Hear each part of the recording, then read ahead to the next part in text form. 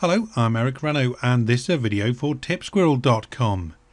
In this video I'll be answering a query that arose in the Photoshop and Lightroom Users community on Google+.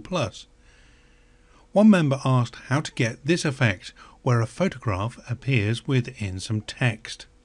So I went to tipsquirrel.com to find a tutorial on clipping masks, but there wasn't one, so I thought I'd put that right today. So here we go.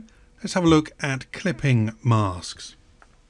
So here we are in Photoshop and I've got three layers. I've got this background layer, a sweet tooth layer, and I've got this image that I've got from the Fotolia stock image website, which is of some jelly beans. Now the idea is I want these jelly beans to appear in sweet tooth, and it's very, very easy. If I hold down the Alt key and move my cursor between the sweet tooth and the beans layers, you'll see I get this icon of a square with an arrow. If I click now, it clips the beans inside sweet tooth. Now it does that by only showing the above image on the pixels of the one below. So if I turn off this background image here, or layer, you'll see that the sweet tooth was completely empty bar where the letters appear. So that's where the beans appear.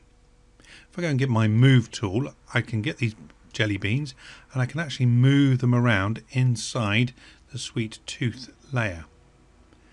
Very helpful indeed. But there is more. Let me take off this sweet tooth and I'm going to press Alt and then click again to unclip it. And I'm going to go and get a shape. Now I've got this trophy kind of shape, so I'm going to hold down Shift and draw it out and then use the space bar just to maneuver it into place. And there we have it. If I drag that below and then again Alt and click, you can see that we can now clip inside a shape. But again, that's because those are the only pixels that are present on this underlying layer. So that means if I unclip that again, take off this shape 1, just go and create a new layer and drag that underneath my jelly beans. And now I'm going to clip it now.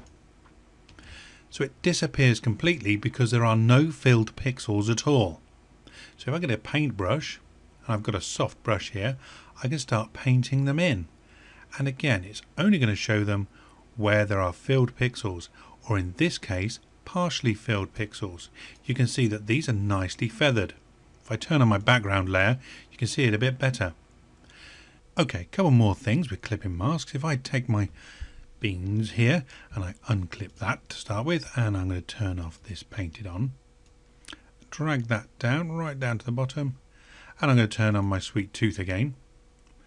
Now if I click on sweet tooth and then click here and solid color, I can then create a solid color and I can clip that to sweet tooth. Easy as that. Now if I click on the black and white icon, I can create levels adjustment. Now it's not clipped as yet, but I've got this clipping icon here at the bottom of the levels palette. So if I click on that, it's now clipped to the color that's clipped to the sweet tooth layer. So I've created a little group and now I can work just on those. Very helpful indeed. So there we go. That's clipping masks. Thanks very much for watching. I'm Renno. This was a video for tipsquirrel.com. Bye bye for now.